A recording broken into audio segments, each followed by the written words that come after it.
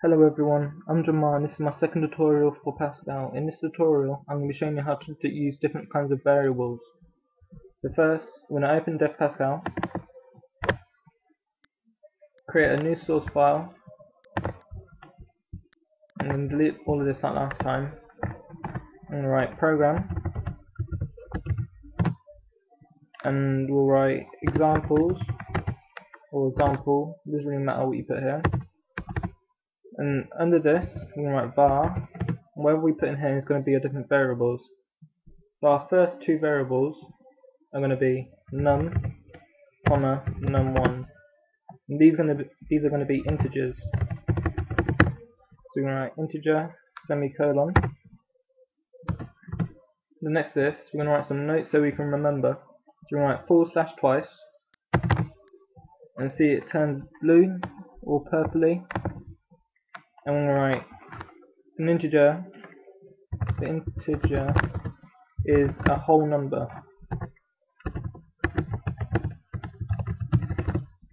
Then under this, I'm going to start the main program. I'm going to write begin. And now I'm going to set what integers are. So you can press tab and write num colon equals 2 semicolon. Then under this, we're going to write num1 colon equals 3 semicolon. And what colon equals means is whatever your variable is, so num or num1 is or becomes 3. So it's like a constant. So it's always going to be 2 or 3, or depending on what variable you set as what. Then under this, I'm going to write ln. So we're going to write a line, and this line is just going to display the calculation of these two. So we're going to write num plus num1. So this is going to do 2 plus 3. I'm going to close this, semicolon, and underneath, so the user can read it, we're going to write read ln semicolon. I'm going to end the main program, so we're going to end full stop. I'm going to compile this and call this. Remember, we can save in the Pascal folder and write variable example. Save. You should carry on compiling now. Execute this. There you go, you've got 5. So next we're going to press enter to get rid of that window. Continue. And then under this we're going to do enter twice. And go back to our variables and write num3 or num2, comma num3. And these are going to be reals. So real, semicolon, and we go space until we get underneath the note we did before. I'm going to write 2 / slashes and write a real is a decimal number. And what this means is it could be something like 0.2, so we could write e.g 0.2, just so you can remember this, yeah? And then we're going to set these variables, so we could write num2 colon equals, I'm going to move this down here, so we could do 2.2 semicolon. Then underneath we write num3 colon equals 3.3, and we're just going to do addition with these again. So the answer should be 5.5. So we get right line, open the brackets and write num2. Why did I keep typing that? Num2 plus num3, close the bracket, semicolon. I'm going to do a read line again. But we can make this a little bit more user friendly. So we're going to do, under the right line we did, we're going to write another line. Write ln apostrophe because we want it to display something, we're going to write press enter to continue. Apostrophe, close the brackets, semicolon, the capital letter. Now we can compile this one.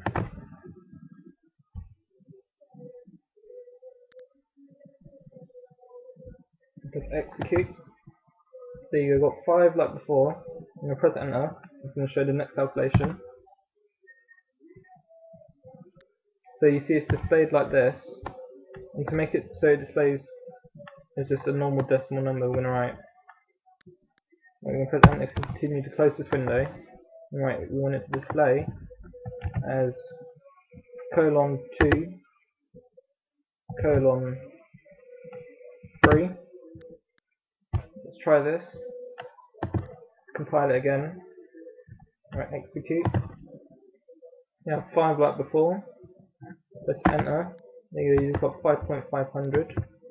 The 3 just means it'll have 3 after. But if you just wanted to have 1 after, you could press enter, put 5.1 or 2, 1. This just means it's going to do the calculation, display it by 2 different numbers, I think, and 1 decimal place. Let's just copy and paste this, press enter to continue. I'm going to put this under the first calculation. I'm going to write Control V, Control C, Control V. So I'm going to click the green tick, compile again. I'm going to execute it. You have 5, and press enter. There you go, you've got 5.5. I'm going to press enter to continue. Close the window and continue. And then we're going to write the next set of variables, so we're going to do enter twice. And the next variable we're going to use is going to be char. So we could do first, comma, second. And these are going to be char. Semicolon. I'm going to do notes again. And a char is just a single character. So char, short for character.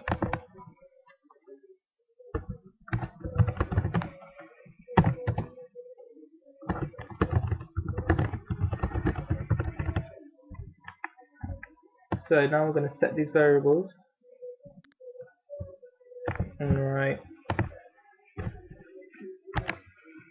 First, colon equals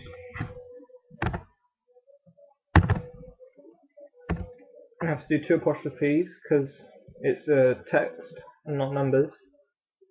So first equals A.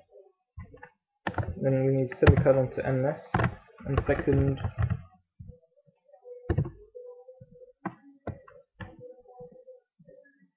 second equals colon equals 2 apostrophes again. And inside we're going to put B. And do semicolon to end this. Enter twice again. Right. LM. And in this line we want it to write first and second. What you tell it to do here is just write the 2 different variables that we set next to each other, or one after the other. I'm going to write, we'll copy and paste this, press enter to continue again. So Control C, Control V. Underneath we're going to write read line, because we want the window to stay open. And then there you go, you've done your third set of variables. And I'm going to do compile that. I'm going to execute. We have 5, the normal addition with the integers. 5.5, the 2 different decimal numbers. And A and B, the 2 chars.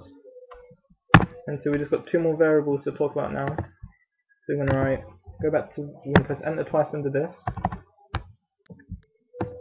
I'm going to go back to variables. I'm going to write string. Well, first we're going to write x, comma, y, colon, and after the colon is whatever the variable is, so it's going to be a string, semicolon. We go all the way to the next again, and write a string is a set of characters.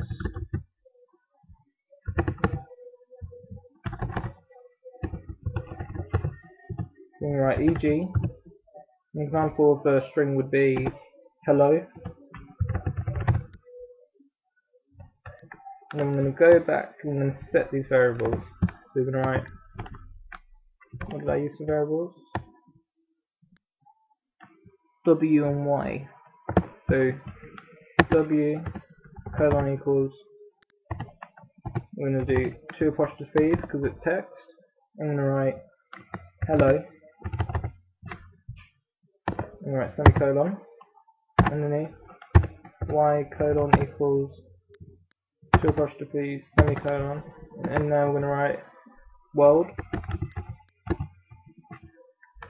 So this is going to display without any spaces, so we could write, if you put a space at the end of, like, between the word you wrote and the apostrophe, it will display it as a space, so you just put space here. Then underneath we're going to write ln x and y. Close the brackets, semicolon. This is going to display hello world just like our first program. Then you can write read ln. We're going to copy and paste the precedent to continue again. Alright, Control V, Control C, Control V. And there you go, you've done the string variable. So we're going to compile this.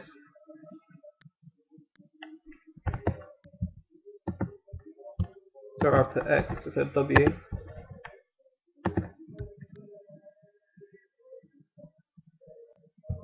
Execute this.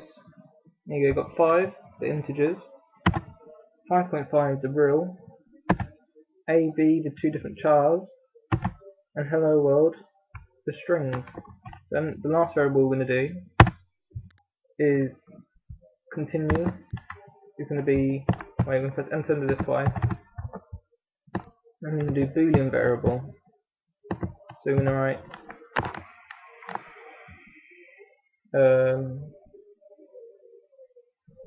do r comma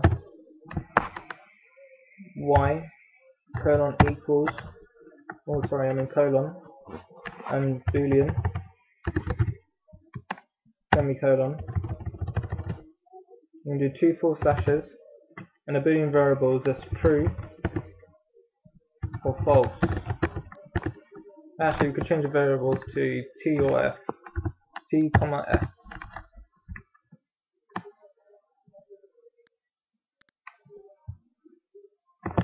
And then under this we could just write t colon equals true semicolon. You could do it like that, or you could just write in capitals. Doesn't really matter.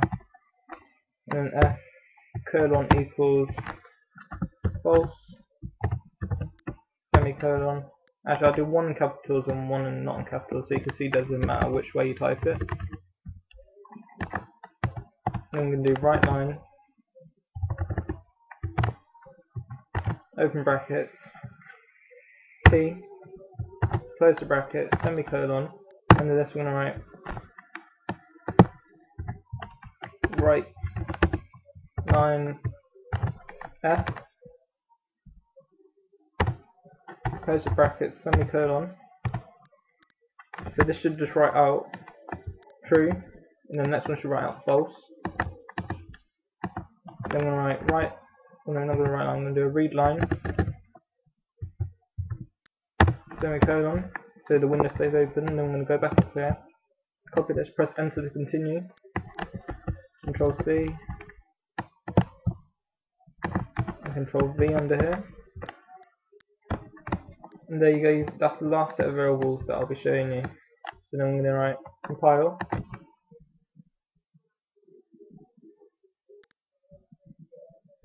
I'm going to execute this. So you've got 5 integers, real 5.5, characters A and B, string hello world, and true or false. Thank you for listening to this tutorial.